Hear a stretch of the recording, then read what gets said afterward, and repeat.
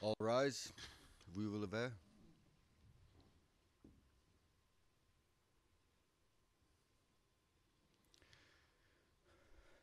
The International Criminal Court is now in session. L'audience de la Cour pénale internationale est ouverte. Judge Ibanez Carranza presiding.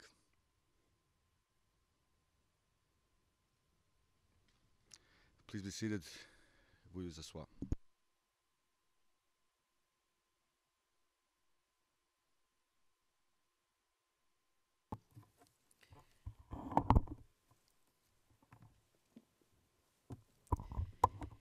Good afternoon. Before they start the hearing, there is a photographer in the room. Please, for issues of press, you can take pictures for 2 minutes.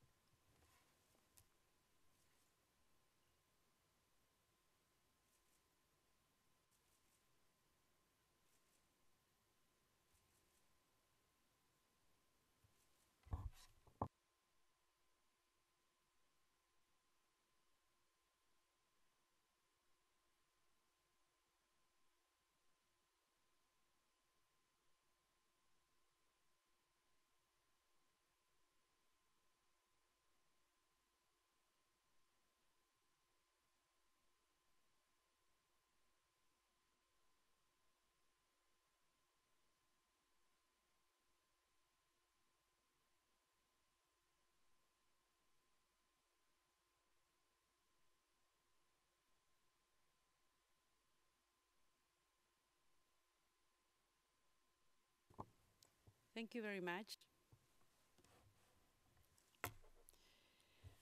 I am Judge Luz del Carmen Ibanez Carranza, presiding in this appeal arising from the case of the prosecutor versus Dominic Ongwen. My fellow judges in this appeal are Judge Chile Eboe Osuji, Judge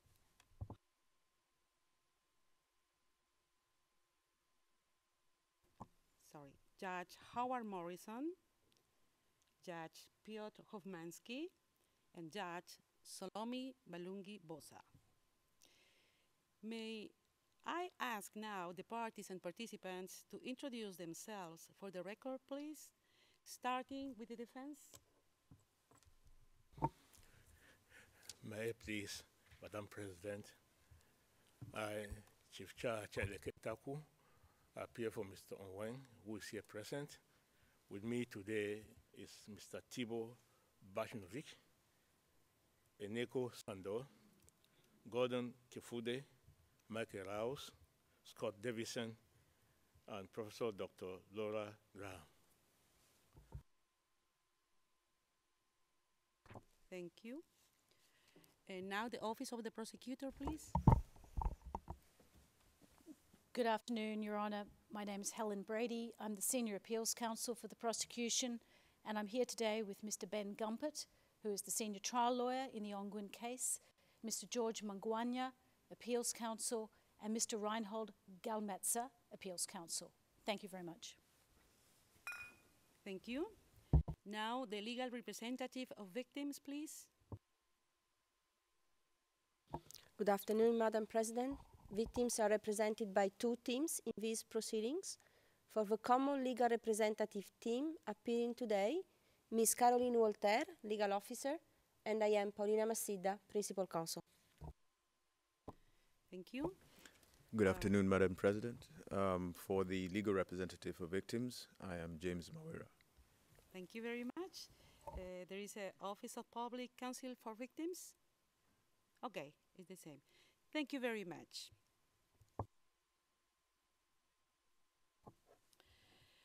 Today, the Appeals Chamber will deliver its judgment in the interlocutory appeal of Mr. Dominic Ongwen in a challenge against the decision of Trial Chamber 9 of 7 March 2019, entitled Decision on Defense Motions Alleging Defects in the Confirmation Decision.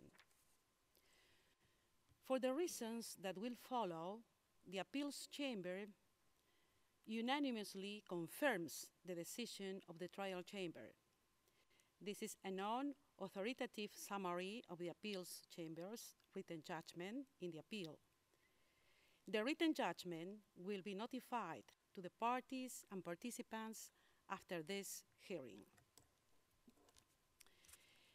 I shall now briefly outline the procedural history of this appeal. On 23 March 2016, the pretrial chamber confirmed the charges against Mr. Ongwen for war crimes and crimes against humanity.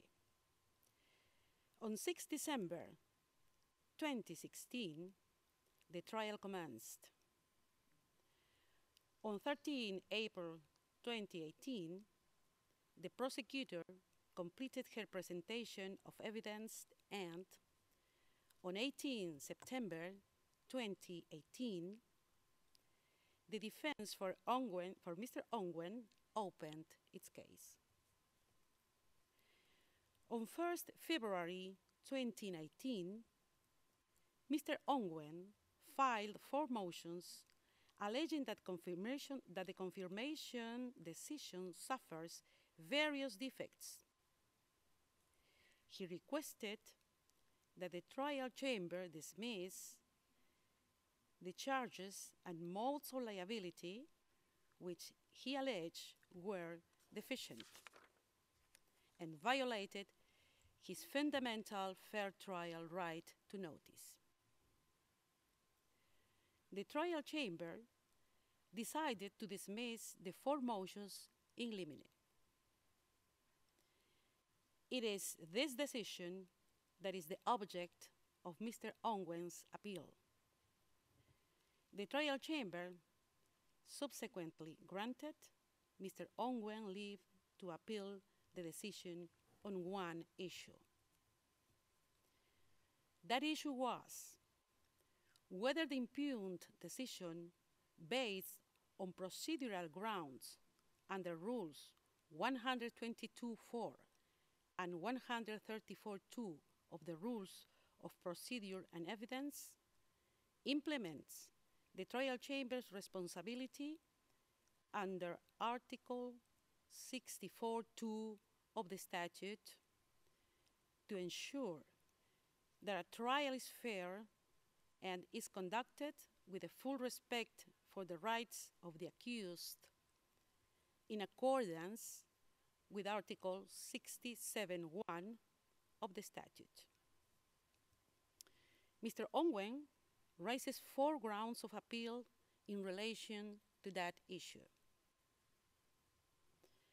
I shall first address how the appeals chamber resolved the first ground of appeal. I shall then address the second and fourth grounds of appeal, which in the view of the appeals chamber belong together. Finally, I shall address the third ground of appeal. Under the first ground of appeal, Mr. Ongwen primarily questions the trial chamber's finding in its decision granting leave to appeal. He argues that in certifying the issue for appeal, the trial chamber reframed the defense position on the requirement of notice to effectively remove from the issue on appeal the question of whether notice in accordance with Article 67.1a of the statute was properly provided. This first ground of appeal is dismissed in limine. While the right to notice is of crucial importance for a fair trial, the arguments raised by Mr. Ongwen seem to be based on a misunderstanding of the impugned decision. That decision did not consider whether Mr. Ongwen received sufficient notice of the charges. The appeals chamber thus finds that the trial chamber did not err when it stated that the issue of notice did not arise from the impugned decision. Furthermore, the appeals chamber notes that an alleged error in the decision granting leave to appeal cannot have a material impact on the impugned decision because the former was rendered after the latter. I shall now turn to the second and fourth grounds of appeal. Under these grounds of appeal, Mr. Ongwen is in essence challenging the trial chamber's interpretation of the applicable law, in particular of Rule 134 of the rules. Rule 134(2) provides that at the commencement of the trial chamber shall ask the parties whether they have any objections or observations regarding the conduct of the proceedings, which have arisen since the confirmation hearing, and that such objections or observations may not be raised again without the leave of the trial chamber. In contrast, Rule 134(3) provides that the trial chamber may rule on matters that arise in the course of the trial.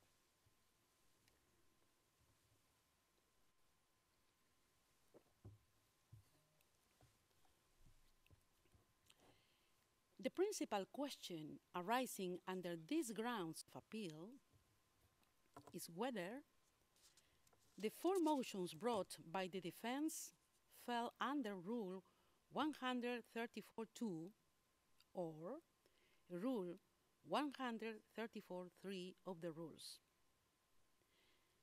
and whether the trial chamber's application of Rule 134 of the rules is compatible with the requirements of a fair and expeditious trial and the rights of the accused.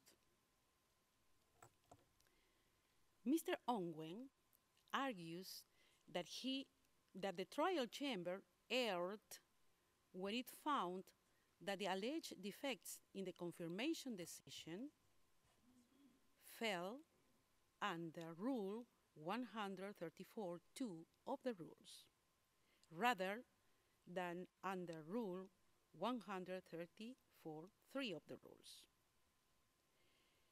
He further submits that the trial chamber's purportedly restrictive interpretation of the rules 122(4) and 134 of the rules opposes the core principles of the statute, in particular, Article 21(3).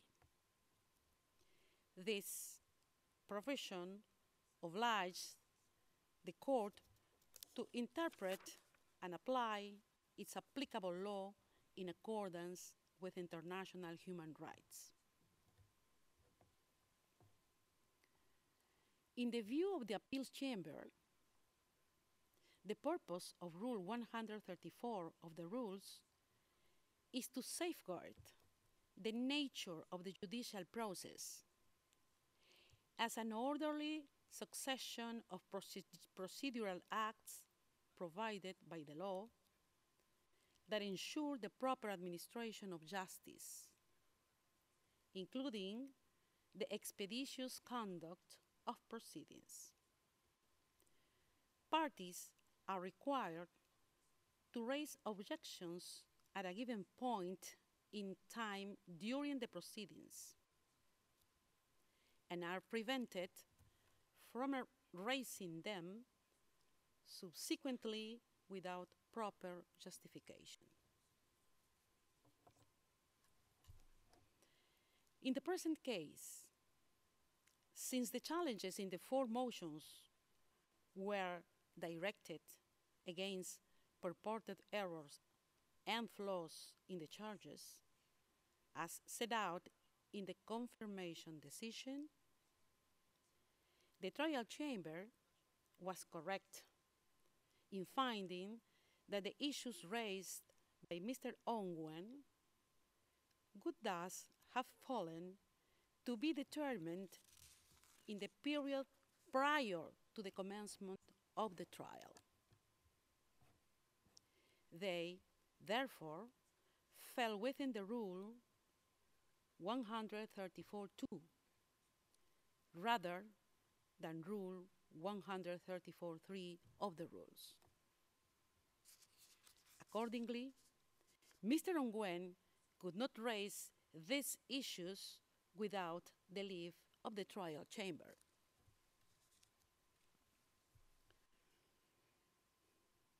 In the view of the appeals chamber, imposing such time limits that foreclose parties from raising issues if they were not raised in time does not lead to unfairness to the accused person. Rather, such time limits are applied in search of expeditiousness in the trial proceedings. The appeals chamber also notes that Rule 134.2 provides for some flexibility by giving the trial chamber the discretionary power to grant leave to a party to raise an issue regardless of the missed time limit. The appeals chamber, therefore, rejects the second and fourth grounds of appeal.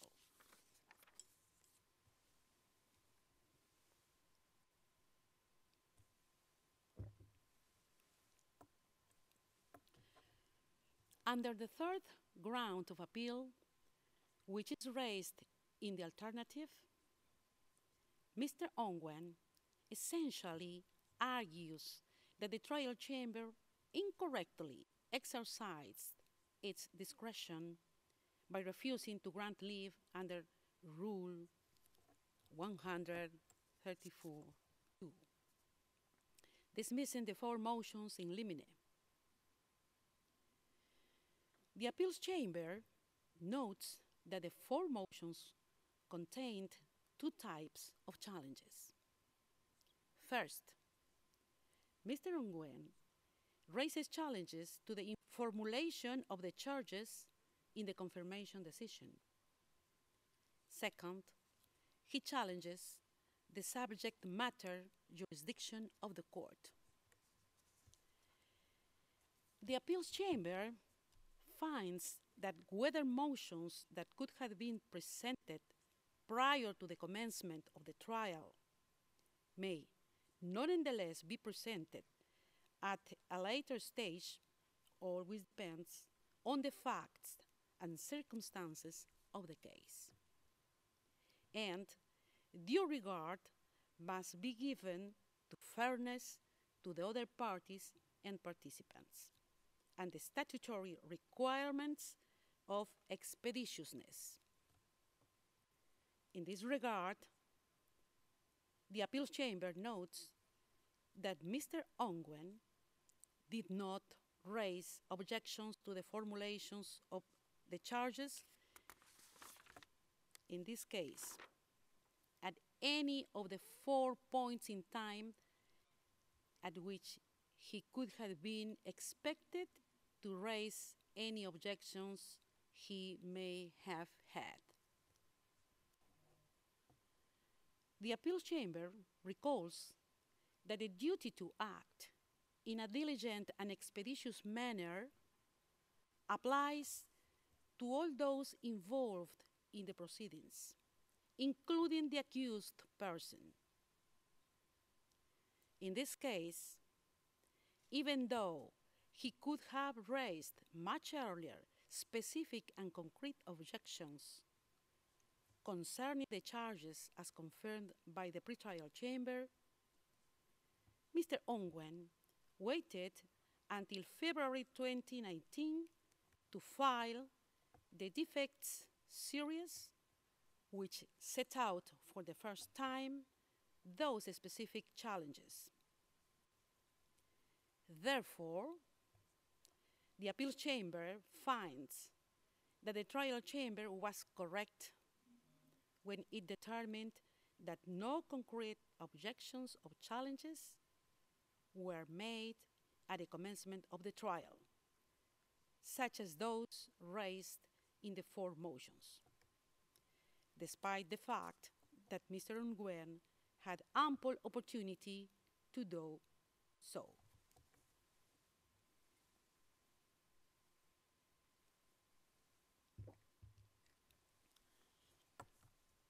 The trial chamber was also reasonable in determining that Mr. Ongwen did not advance any reasonable justification for raising challenges to the confirmation decision before the trial chamber more than 3 years after that decision was issued and after the prosecutor presented her case at trial.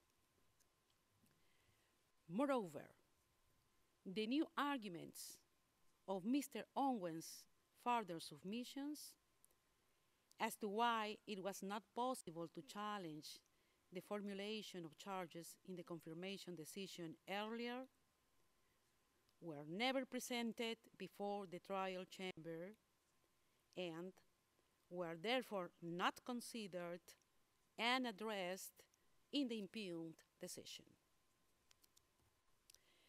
In these circumstances, the appeals chamber will not address these arguments, as doing so would be tantamount to making factual findings for the first time on appeal. Furthermore, if the appeals chamber were to decide on the new arguments advanced on appeal, this would mean that it would have advanced an opinion on issues that may eventually be presented before the trial chamber and potentially the appeals chamber in subsequent proceedings.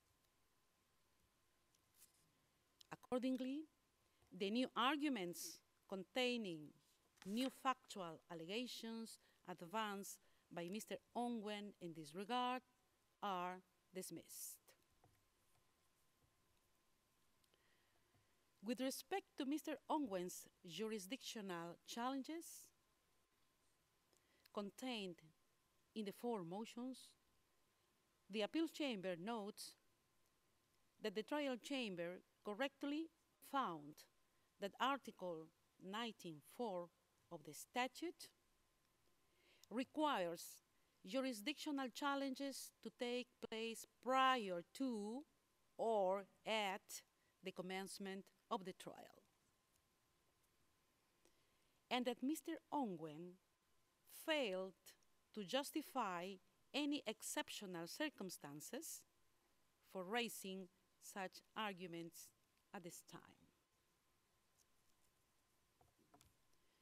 Therefore, the trial chamber did not err when it declined to consider the merits of Mr. Ongwen's jurisdictional challenges contained in the 4 motions. Accordingly, the appeals chamber rejects the third ground of appeal.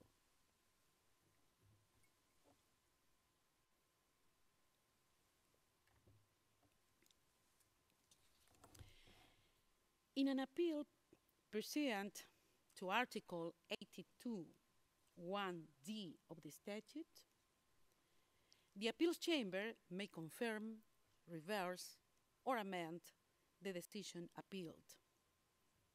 In the present case, given that the appeals chamber has rejected all grounds of appeal, it is appropriate to confirm the impugned decision.